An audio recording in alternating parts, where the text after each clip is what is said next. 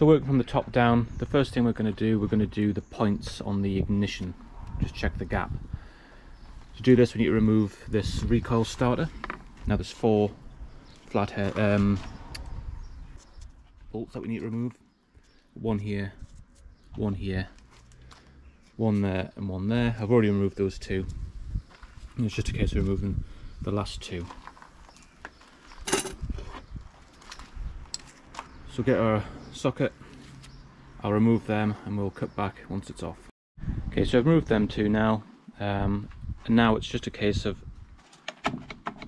pulling it off and stick a little bit. We'll just place that down there.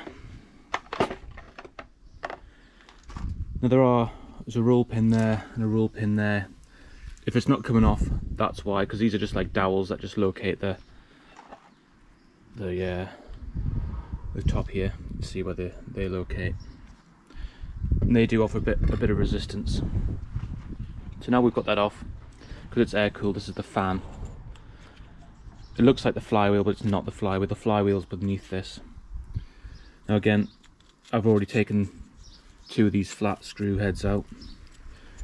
Good tip for these ones: soak them in a bit of penetrating oil. I use PB Blaster. Just a light squirt on there. Just let that soak in.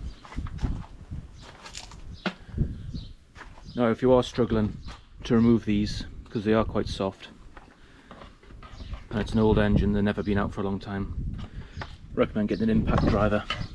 As I say, I do recommend getting an impact driver. Hit the top with a hammer. Find the right size that's snug, not loose. Couple of taps with that and it will come out, because basically you're driving that flat blade down, and it's giving rotational torque as well to undo it. So I'll take them out and then we'll pop this fan shroud off. Okay, so I've taken those 2 bolts out, and now if it doesn't come out, there's a gap between the casing and this fan. You can get a blade in there, or it'll just come off just like that, depending on how long it's been on for. And on top here we've got the flywheel, and inside here you can see the points. And as I rotate it, we're just looking just there. As I rotate it, as you can't see it there, you should see it open and close.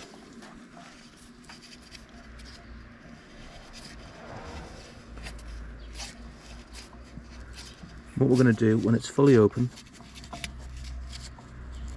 which is just about there,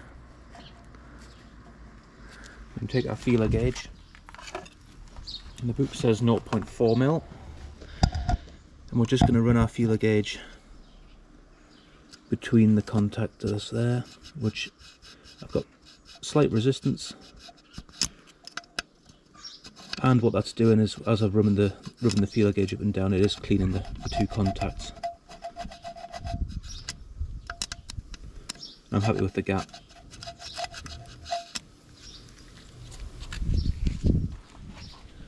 Obviously if it's too tight, too wide, you need to adjust it, which would probably entail taking the flywheel off. There's a nut there, and you can put a puller under them legs there, pull it off, and then you can adjust it. But I'm happy with that. It's pretty clean in there. See some of the windings and the condenser.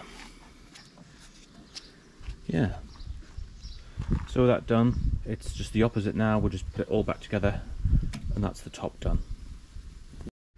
And just like while disassembling it, for the assembly I put 4 of the flat blade bolts back in, just nip them down. Next one is the recoil starter on top, and just like taking it off, just put it back on. You've got the dowels to realign, and then it's just a firm tap and it should seat, and then you've got 2 bolts here, 2 bolts there, long ones at the back, short ones at the front. Like I mentioned here, when you offer it up, it won't go flush straight away. So just try and get the dowels lined up first, and then a tap, and that's it seated all the way around. And then obviously you've got your two larger bolts at the back and the two shorter ones at the front. So that's it. That's all four back on and tightened.